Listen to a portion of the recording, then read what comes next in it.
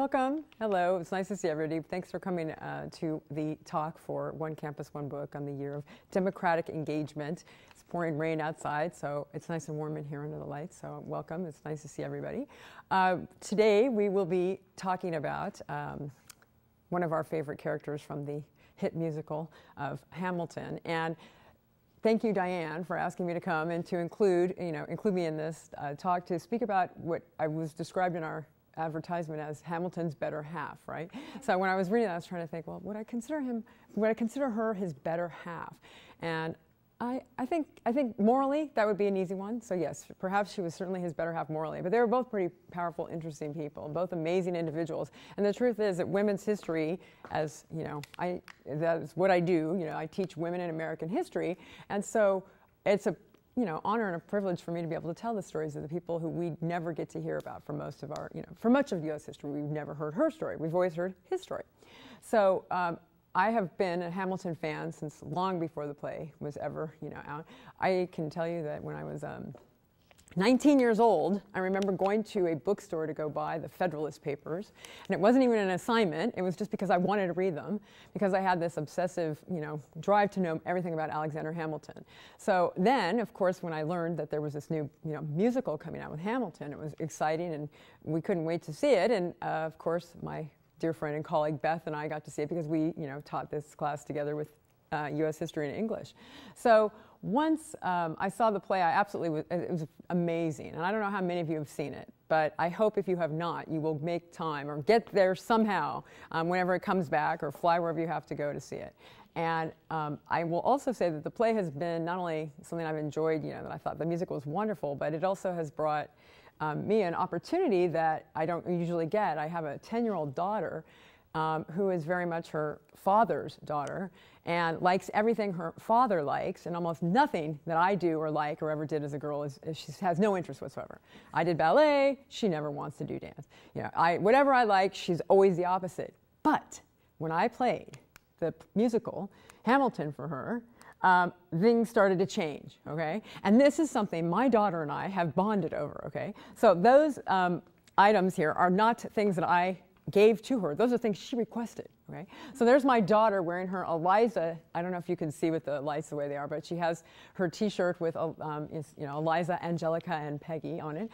And she's currently reading the young adult version of the Hamilton biography based off the Turnout book, but, for children. And it's not the one that we'll be talking about later with Professor Scrifano.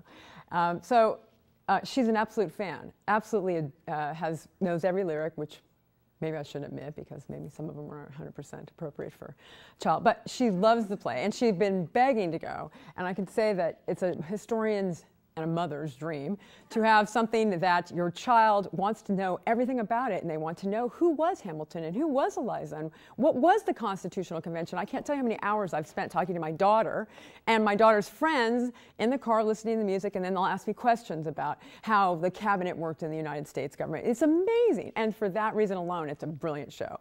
And that's just one of a million different things that I could say about it. So Eliza herself, next please. Sorry, I'm having a hard time with getting this to go. So the women in the Revolution is the picture that I have here, and I think that if I was, asking everyone in this audience to tell me 3 famous people from the American Revolution, you'd have no problem saying, Hamilton, Jefferson, Franklin. But if I asked you to tell me about 3 important women from the American Revolution, I think that, I don't know, do you guys think you could do it? You probably might be a little bit longer. So I think all we've ever been told is that it was Betsy Ross who sewed a flag, and that's about it, which is actually very far from the truth. And I think it's so amazing that for a home front war that was fought for 8 years in the United States, well, future United States, that involved so much suffering and so many different, aspects of American life, that women are somehow written out of this story for most of our history.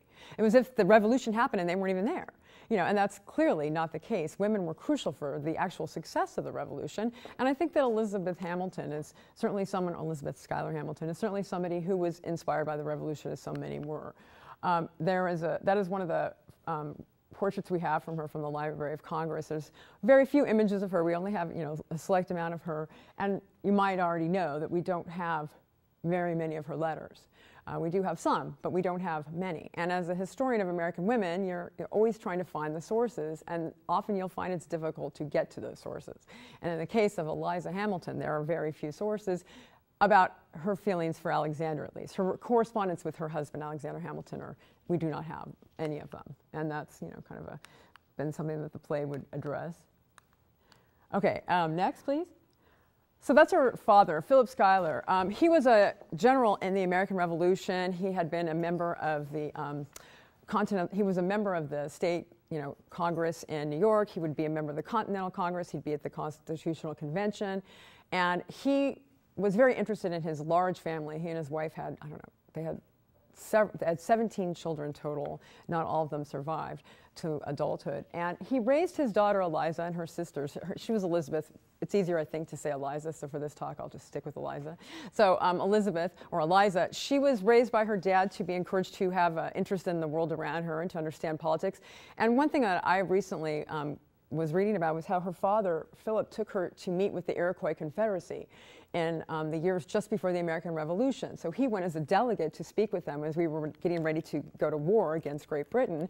And it was crucial for the U.S. to have the Iroquois, the Americans wanted the Iroquois on their side.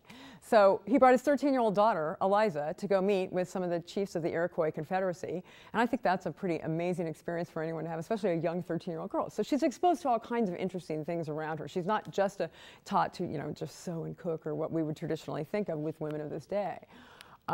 She had, a large family. There's a couple of the names that you probably know in these images, but it's kind of hard to see. We have the Peggy, Angelica, and Eliza are the big three, and they're in that, that are in the play.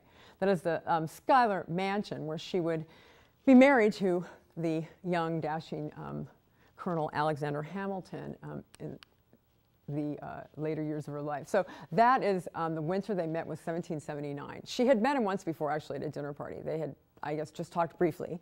But then he was stationed as a Revolutionary War soldier near the home of her aunt where she was staying. And so the two of them will be better acquainted, and that is where they fell in love. And apparently they fell in love very quickly and very desperately.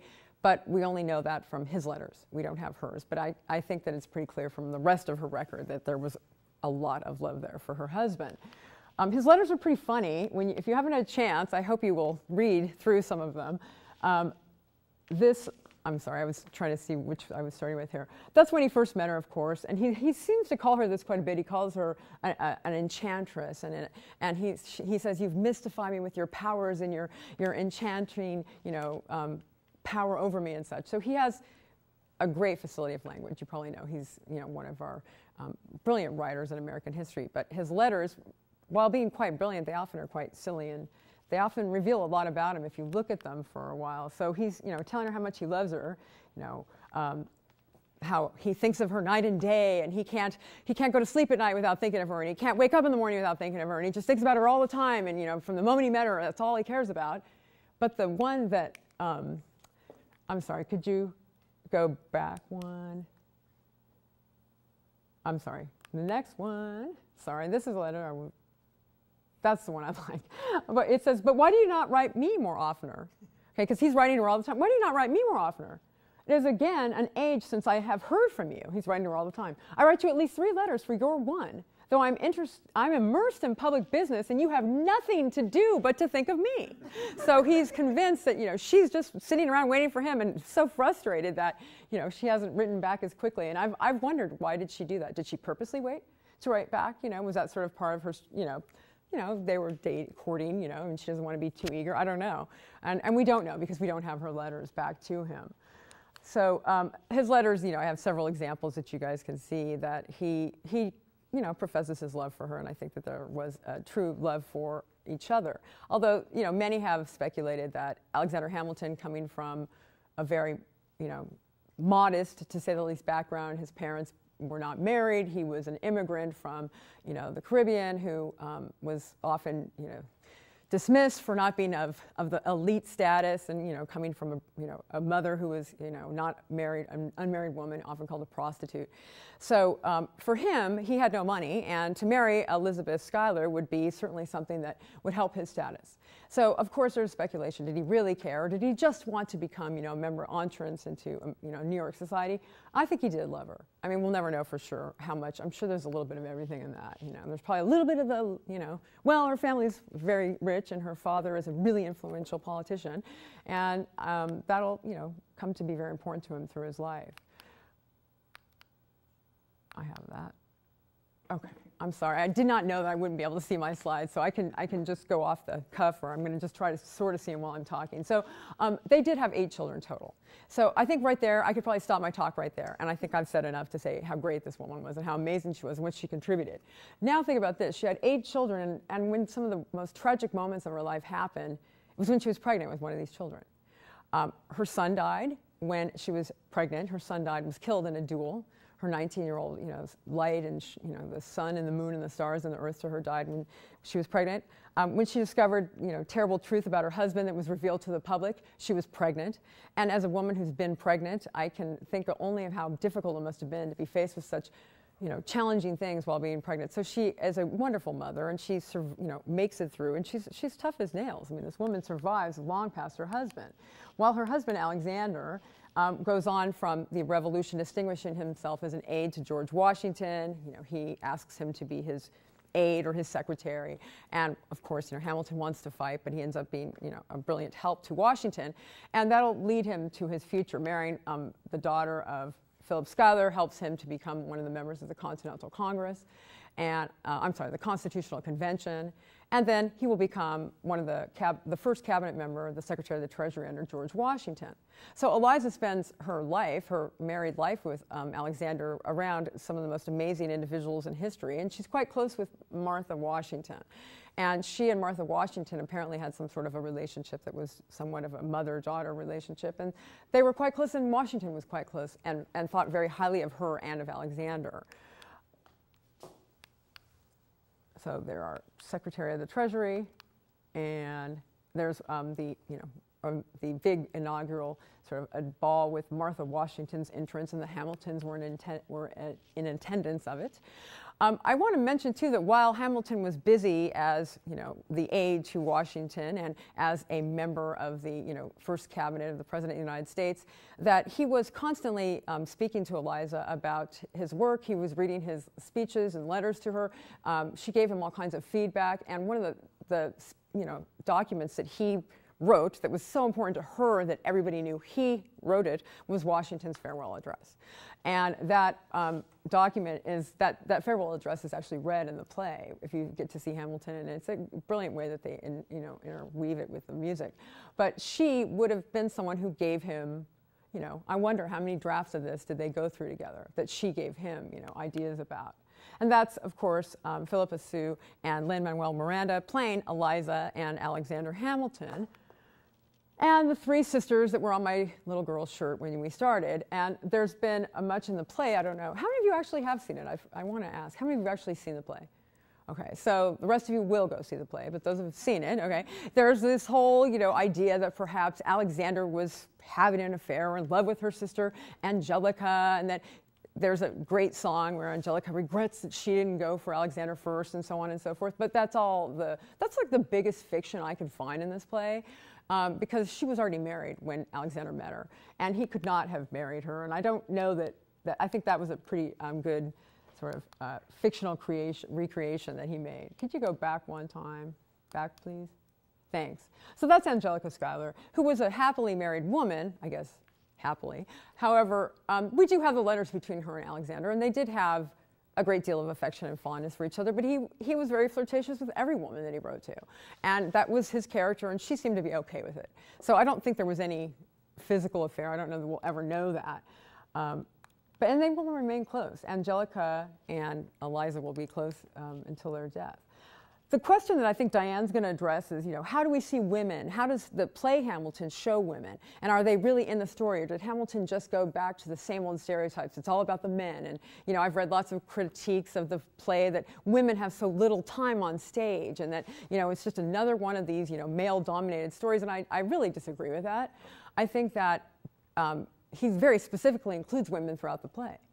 This is a picture of Thomas Jefferson. This is a scene with Thomas Jefferson having one of his big cabinet, debates with Alexander Hamilton. But as you can see, there's a woman sitting there.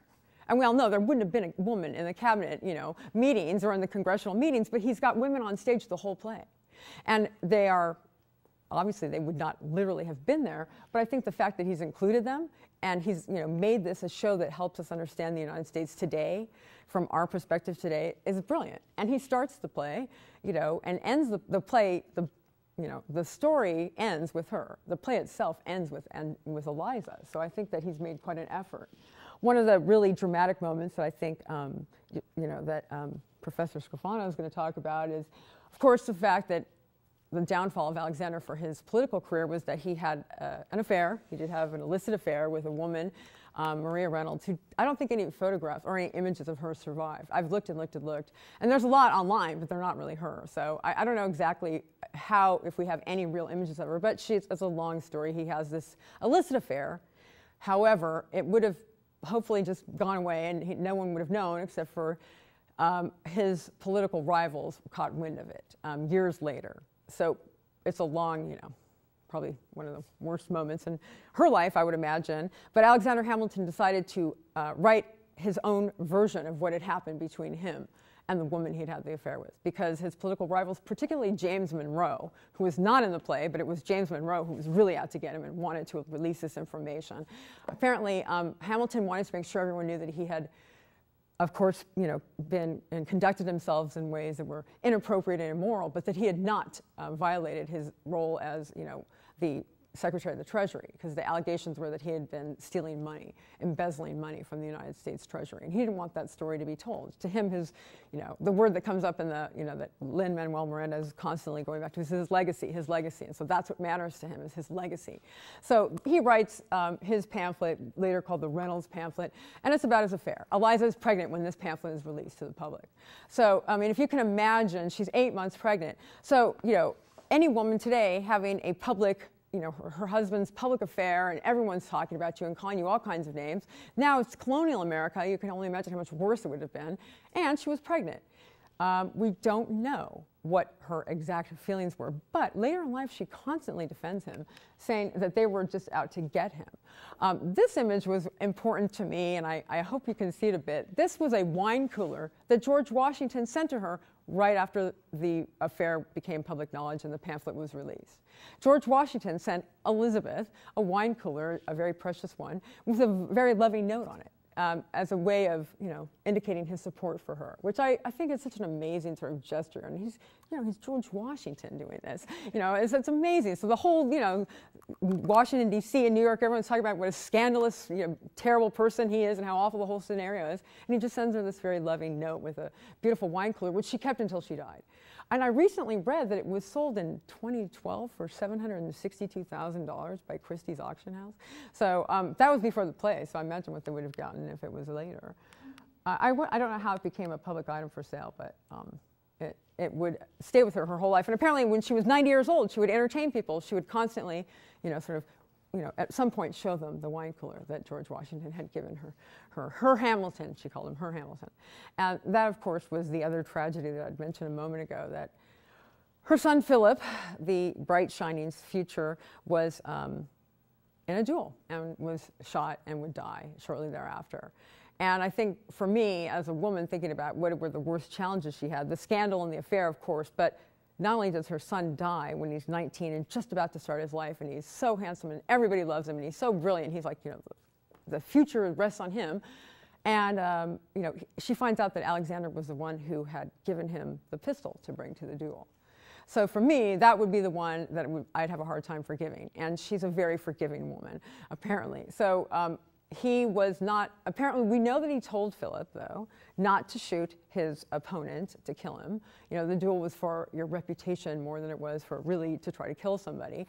And we know that Philip's friends' letters reflect this. His friends' letters have said, his friend said that General Hamilton told him not to, to throw away his shot, so to speak, or not to fire at the opponent, George Eaker, but he was killed anyway. After this, everything changes for their family dynamic. Hamilton becomes so depressed, they said that he had to be held up at the funeral. Elizsa, I think in a way, demonstrates more outward strength she is able to hold herself together in the public eye more so than her husband in the weeks just after the event or the death of her beloved Philip. But of course they carry on, and the child that she gives birth to at that point she will name Philip in his, after her poor son who had been killed. Hamilton will pour himself into their new home, the Grange, which they will only be there for about 2.5 years before Hamilton himself will then go in his own duel against his political opponent using the same gun that his son used when he was shot. And I find that amazing to think that his son, and all the suffering, all the pain, and all the horrible things they've gone through, and then he goes and does it himself. He's just seen how much his wife had suffered. And that's, of course, his goodbye letter to her. And, he writes these letters to leave for her in case he's killed at the duel, right? You always do that just in case. And the thing that gets me when I read this one is, he's telling her that he hopes to see her in a better world. Apparently he became much more religious in the years after his son, died, those couple years. But he's hoping to see her in the other world. But then he ends it by saying, of course, you're the best of wives and best of women, but embrace all of my darling children for me. And I thought, well, isn't that crazy? Here he's thinking of his kids and how she should embrace them. What good is embracing them? He should have been there to raise them, It seems like such a ridiculous, romantic idea, I'm going to go duel and, embrace our kids, but he should have been there for his kids. It just strikes me as so odd that he would go do it. She will never say a word against him, at least that we have any records of. All the documents tell us how much she loves him. Weeks after his death, she's calling him her angel, her love. She calls him my Hamilton for the rest of her life. But he also leaves her with no money. And her home has to be sold in auction, the Grange that they had just built.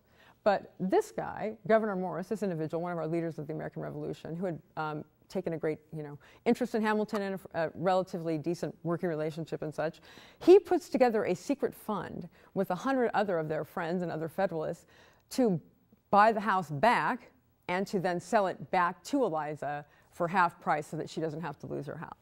And they donate something like a large amount of money for years and years and years to help her raise all of her children, which I think was, truly speaks volumes of what they thought of her as well as perhaps him.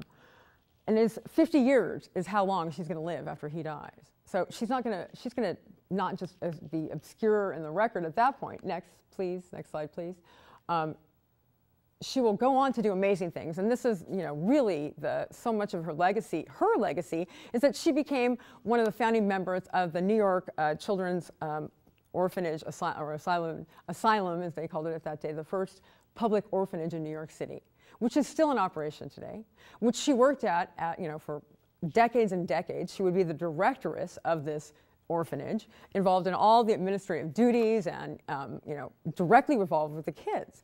And it's obviously received quite a bit of attention since the play, this orphanage. She will also be absolutely clear that she must leave the authentic and legitimate record of her husband's life and what he had done as this leading founding father. And she felt like he was not going to get that story told. So she spent years and years working with his papers. Hamilton wrote more than anyone, apparently. And so she hired, at one point, she had 30 people working for her to try to go through his papers, to document his history, and to write his story. And it never happens. It takes years and years. Eventually, her son, John Church Hamilton, will write it, but it'll be a 7-volume work on his father, Alexander Hamilton, but it won't be published until after she's passed. But that is crucial to her, that his story is with us today, and we can see she succeeded in that. And if it wasn't for her, that story wouldn't be here.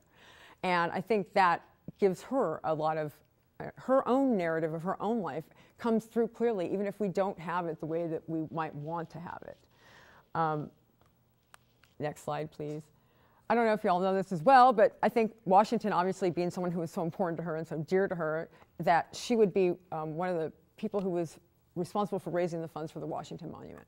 Dolly Madison was another, but she would be there for the opening event of the groundbreaking for the building of the Washington Monument, and that is another one of her really important legacies that I think is clearly speaks volumes for the kind of person she was in her later years.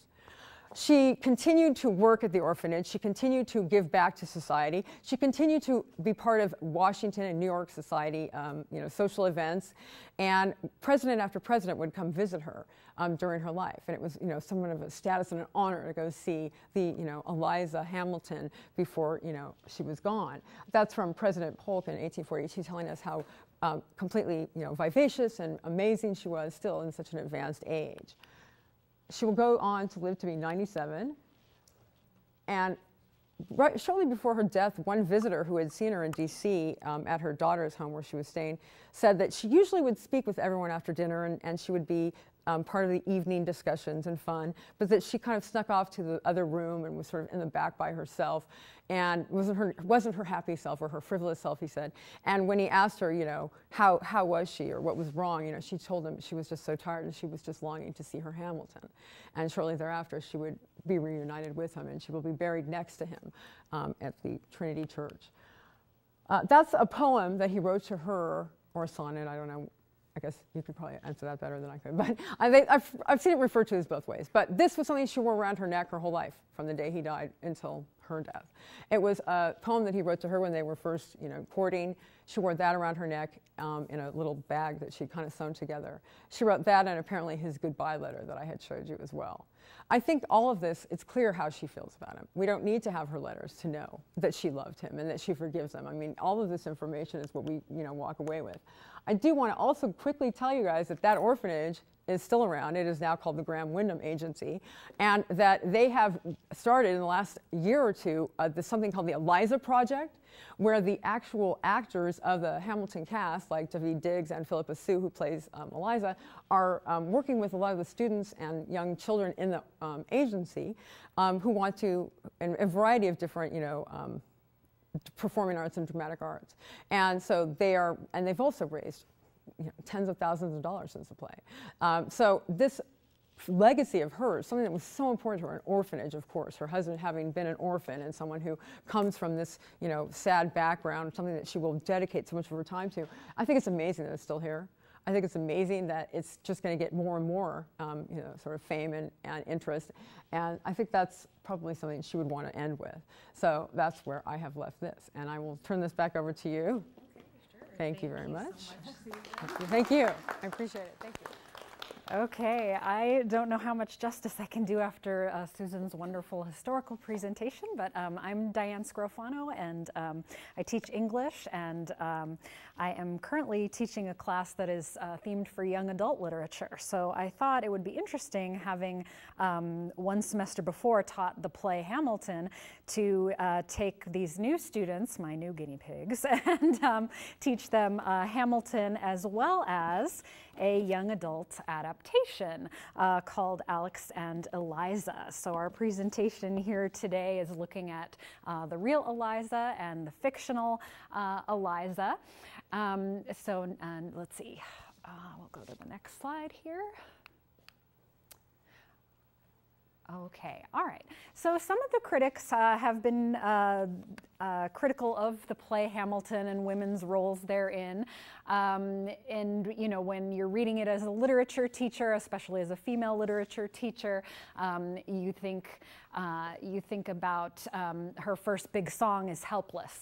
Right? And so I told my students, all the feminist spidey senses are tingling, oh no, the main female character, or one of the two main female characters, and her first song, is Helpless, and she's head over heels in love, and her song is full of cliches. I'm drowning in his beautiful eyes. She mentions his mind, once or twice, and his eyes, so many more times.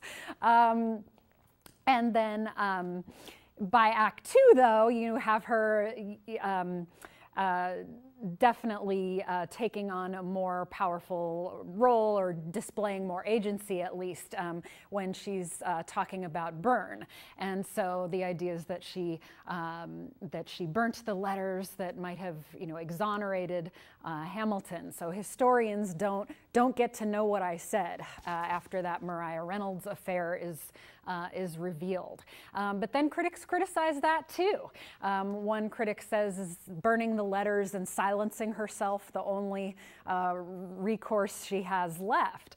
And so again, when you're thinking about feminism and literary criticism, you're always worried about, oh my gosh, silencing women, is this a good thing? Is this a bad thing? So there's that. At least, you know, on the other hand, though, you know, in the play she gets to say something, you know, whereas in real life we have very little of what she said. And in the play, to, you know, argue the other side of it, she says, "You forfeit all rights to my heart, the place in our bed, and I hope you burn." So she does get to say something in the play. And then let's see, moving right along here. Elizsa on politics, that's another way I chose to look at her fictional portrayal in the play. I ask my students, is it bad that, you know, or anti-feminist in some way, in one sense that in track 5, the Schuyler sisters, she's saying, look around at how lucky we are to be alive right now, and she's all excited about the revolution, whereas by the end of Act 1, it's Hamilton saying, look around how lucky we are to be alive right now, as he's about to leave the family and go be the first Secretary of the Treasury. So one of the things I go over with my students is that if they're going to write their essay on, you know, whether Hamilton and Alex and Elizsa are feminist plays or not, is that you have to think of feminism in different schools. And I like to tell them about American feminism and French feminism. And so the American version of feminism, to grossly oversimplify it, has been, as the musical says, not this musical, another musical, anything you can do, I can do better, right? And so where women try to do everything that men can do, we're gonna work, we're gonna have fewer children, we're not gonna talk about our kids, we're gonna get ahead in our career, we're gonna vote, we're gonna do everything that men do, we're gonna be like men. Right? And so sometimes this American version of feminism has been criticized. And so in opposition to that, there's French feminism and French literary criticism from a feminist point of view. And the French women took a different approach in which they are going to celebrate all things female. We're not going to turn ourselves into men. We're going to celebrate everything that makes us women. We're going to celebrate childbearing. We're going to celebrate the domestic sphere. We're going to celebrate women's experience in sexuality and so on. So one of the big questions then is, when we see Elizsa shift from being sort of a political enthusiast to, you know, by the end of Act 1 and throughout the play, kind of begging Hamilton to come home, you know, is that a feminist thing or not? And it depends how you define feminism. The French would probably say, yes, that's very feminist. She's standing up for the domestic sphere, the role of the family. She's constantly calling him home, pay attention to your family. But on the other hand, you know, the criticism that I've read, you know, from Americans, it's kind of like, oh, it's disappointed. She's not so much a revolutionary. She's just, you know, she's just having him, you know, asking him to come home all the time. Wah wah. You know? So there's that. Let's see. All right. So I should have advanced that slide sooner. So family versus career, and, you know, how you see it. Also, during Susan's presentation, she mentioned forgiveness, and you know, forgiving Hamilton after, you know, having an affair and telling his story even after he died in this, you know, stupid duel, right, and left her alone with nothing. You know, that. I just lost my train of thought. And so, you know, is her decision to forgive him for, you know, all of that, is that a thing that a strong person does? You know, often forgiveness is sort of maligned in popular culture as like, oh, that's just giving in. You're loyal to this person without, you know, thinking, how could you forgive that person? How could you go back to that person? You know, my students who are, you know, mostly 18, 19, 20 are often very merciless when they find out he cheated. They have a very hard time accepting that. But then, you know, I'll have other students, you know, particularly in the Christian tradition, who will speak of forgiveness as being an act of strength rather than an act of weakness, or somehow condoning the affair just because she forgives him. All right, so let's see. Next slide, please. Can't seem to make it go. Next slide. Okay. All right. I think I'll go ahead here and move from the play to our piece of fiction, Alex and Elizsa. And so, as Susan showed, there is a young adult novel of Hamilton, but I'm imagining it focuses mostly on Hamilton rather than Elizsa. So. Yeah, it's not a romance. Yeah, so this is definitely, your teenage girl romance, pink cover with a big heart on it. It's all prominently displayed at Target, so it's something that people are buying. Also, Melissa de la Cruz is a young adult author who is already, a bestseller and quite notable. And so she tells the story in the little biographical blurb how her daughter. She and her daughter went to see Hamilton, and again, her daughter had questions. Right? And so her daughter had remarked as well that the play ends with Elizsa preserving his legacy. And so the daughter wants to know, more about Elizsa. So, so Melissa de la Cruz, writing this for teenage women, right, is going to move Elizsa from sort of the supporting role that she has in the play to the leading lady of this book. So even though it's called Alex and Elizsa, it's very clearly more focused on Elizsa. And so here we see Elizsa, not so helpless. And we see Elizsa and her sisters kind of teasing Hamilton the first time they met. She steps on his foot with her big heel. She's definitely right up there with Angelica and Peggy and, sort of making him work for it, right? So she's definitely not helpless, and then, eventually there ends up a scene where he has to rescue her. She and her traveling companions, their carriage has broken down, and so she's very clear about, she will guide, she will hold the reins as she rides the horse, and he will sit behind her, and he may only put his hands on her waist when she says so. Right? And so there's very much a lot of that. On the other hand, though, it's a book marketed at teenage girls. She falls asleep in his arms, and it's not the first time in the book where he will rescue her, for sure.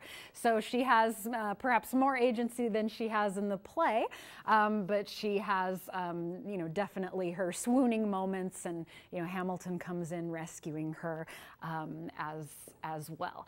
And again, with my students, we talk about, what are the sometimes conflicting gender expectations that we have today. Often a lot of us think about, oh, yay, women empowerment, but we still want to see Hamilton rescue her. We still want to see him carry her over the threshold, as she's almost freezing to death, to her aunt and uncle's house, and, making sure she's okay. All right. Okay. All right. As the book progresses, there's what we think is pretty much a fictitious other engagement that she has to get out of before she marries Hamilton. And this is interesting too when we think about her power or agency. Her parents are telling her to marry this other man, Livingston, because he has more money. He's from an established family. And so, in some ways we want to see Elizsa resist that, and, at some points she does, but eventually she decides she's going to go along with this, but it's not presented in a way that makes her totally helpless. She does decide to concede to her parents' wishes, but it's framed as her making that decision to empower her family. Her aunt says, if you run away, if you escape this marriage, you're damaging the marriage and social prospects of all of your siblings, right? And your family's future, your family legacy. So even in agreeing to marry someone else, she's depicted as having a certain amount of agency or power. But luckily, once it comes down to it, Hamilton's able to save her from, that marriage as well. All right, let's see. Okay, a couple of other curious things as far as depicting Elizsa and her involvement with the revolutionary cause. We get just a little touch of that in the play, in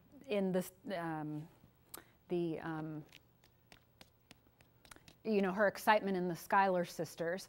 But here it goes into a little more detail that she, was working with the groups that were promoting, the homespun fabrics, and so she's presented as, refusing to wear a fancy dress to a ball in this novel when her sisters are all decked out and she's the plain one because she doesn't want to be a hypocrite. She's been telling people to save money and support the soldiers.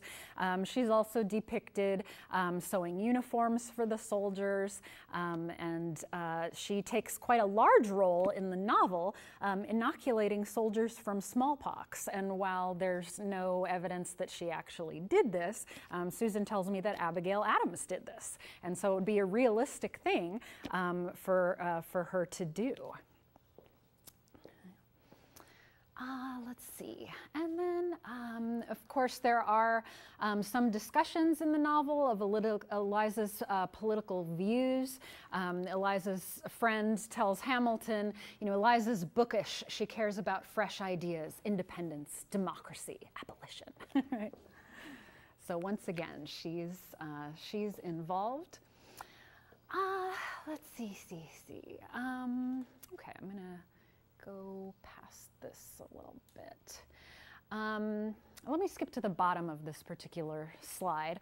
Of course, since we don't have, as Susan said, a lot of records of what Elizsa herself would have said or written, De la Cruz in this novel has to fictionalize a lot of that. And so, she has Elizsa really speaking up at the end, right before Hamilton saves her and right as she's about to go marry this horrible person that she's been set up with by the family. She asks her friend if it hurts when you hide every last shred of your individuality and self-worth behind acres of silk and cups of powder and smiles that never, no matter how hard you try, reach your eyes. Right? So she definitely speaks out that she believes in love marriage with intellectual companionship, and that she doesn't want to just put on the brave face and have the smiles that never reach your eyes. Oops. Okay, and then I put up some information in case you're interested. Your local Target has Alex and Elizsa all over the shelves, and then for the secondary sources, the ones that I mentioned, particularly with the views on feminism, is Hamilton a feminist play, and things like that, would be the Michael Schulman piece for The New Yorker that was a 2015 article, and then the report or the blog, The Feminist Spectator out of Princeton University had a good article on that as well. So those are some readings I'd recommend. Okay, so I hope we gave you a little picture of what Elizsa was really like and how she's been variously depicted in fiction. So thanks again for coming. Again, this was Year of Democratic Engagement, and also One Campus, One Book, with our One Campus, One Book this year being Hamilton. Please follow us on Twitter and Instagram at OCOBMC. So One Campus, One Book, Moorpark College. All right, thank you.